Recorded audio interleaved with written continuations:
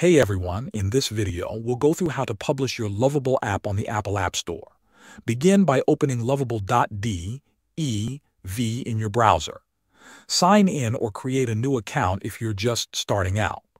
Once you're logged in, start building your app. When you're happy with the design, click the preview button to test how it looks and feels. Once everything is running smoothly, you can move on to creating your iOS app version. Now go to median.co, create an account if you don't already have one, and log in. On your dashboard, select New App. Median will ask for your web app URL, which you can find in Lovable by clicking Publish and copying the link. Paste that link into Median and click Start Building. The platform will automatically start building your iOS app. You can personalize the details such as the app name, icon, and splash screen. When the build is ready, download the IPA file.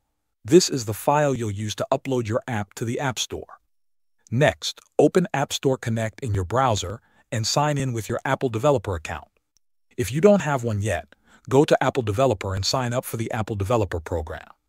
There's an annual fee to activate your account. Once your account is ready, return to App Store Connect and click My Apps. Select the plus button and choose New App. Fill out all the details and click Submit for review. Apple's review process can take anywhere from 1 to 3 days. If your app meets their guidelines, it will be approved and ready for release. And that's the full process. Thanks for watching.